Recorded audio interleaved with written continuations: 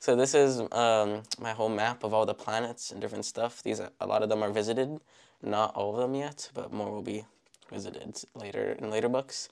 And there's a lot of stuff.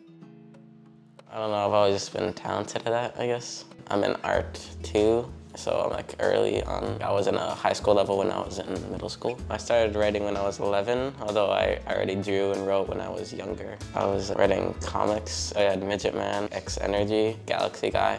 When I first did the illustrations, it was in pencil. But the second book, I started doing it in pen. But then the third one, I moved to markers, and then I tried doing bigger drawings and harder drawings. I don't know, I guess just ideas popped into my head. When I watch a movie, I like to imagine what would I want to see happen and what would I think be cool, like watchers would want to see. I was diagnosed in February 27th, 2014 with breast cancer. And one of the things I did is I just write a book. So I ended up writing a book sharing my journey of going through cancer, because I thought if I could just encourage one person to see they're not alone or to see that there's hope, that was the whole point of doing it. It's just to encourage other people. And I thought that was inspirational for me, because I had my books and stuff and I wanted to do that. I just wanted to make some money one day because I wanted some stuff on Amazon. He was around about 10 or 11 years old.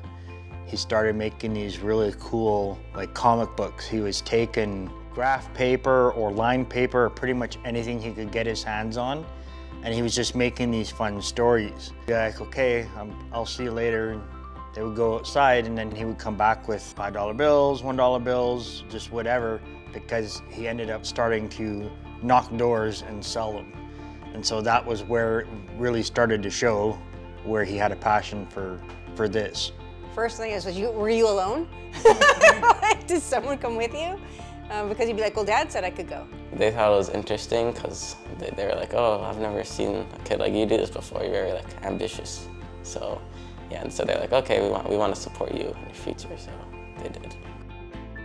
At one point, it was like, okay, so he's starting to do this a lot more often now, and now they were getting 3, 4, 5, 6, 7 pages. I was like, okay, before you sell them, let's photocopy them, let's get a copy, because you might be onto something here. And so instead of just selling it to the kids down the street, let's try to record what you're doing here. So that was kind of cool. Then that's when it really started kind of getting serious. When David would do the 6, 7, 8 page comments, he'd say, I want to write a book like you. And I'd say, you can. And he'd say, how old do I have to be? And I said, there's no certain age. You don't have to be any age to do it. I said, however, you need to write enough pages that it would make up a book. And then he was like, okay, so then he started writing and adding to it, and he'd say, is this enough pages? Is this enough pages? And I'd say, you need more. So he wanted to see a book come out of it, that we could just publish it and do that. Then that just became his passion. Basically, a boy named Max is hit by a radioactive comet made by a potionist named Thomas. He meets a bad guy named Galacto, who is collecting these rocks that when they come together, the entire Earth will split in half, and one side will go to the sun and the other side will go to a wormhole. And so Comet Boy has to team up with a bunch of different friends and stop him. Marvel has really inspired me because of the way that they make everyone connect and the way they portray their superheroes. I like to imagine what would I want to see happen and what would I think be cool, like watchers would want to see. These are all Marvel sets. And I like to take them apart and make them look what they look like in the book, and then play with them and see what would happen and construct out how it works. And then I put it in the book and I write it down. In his spare time, he's on that computer all the time writing. I know he's there. He's writing, he's got an idea, that's all you can hear. And I love that about him. I love that passion. And I see his passion because he's laid it all out. Not everybody, even adults, will lay out this phase, this phase, this phase. He has it. He has characters, things, themes. Even on his phases, he has sort of the synopsis or the plot for each one. Because I said to him, as you have it in your mind, write it down, then you'll remember when you get to it. And his imagination and his creativity is amazing. And I always pray more creativity over him, more and more and more, because I want to pour into that.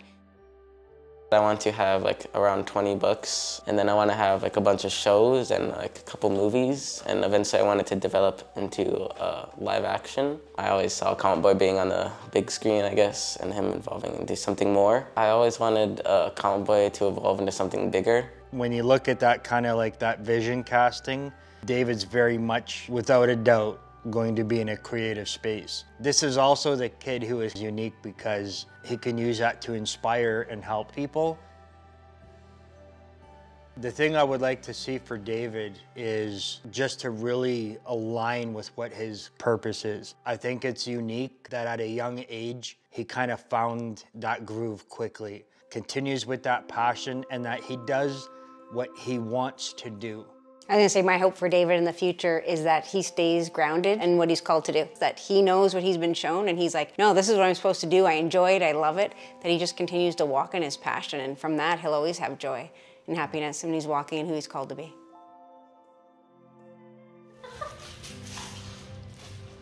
Ta-da! What is it? It's Comet Boy 3, the newest book. Although this has something on the title, but it still looks super cool. Where are they going to be able to find that? Amazon, but not yet. Very soon though.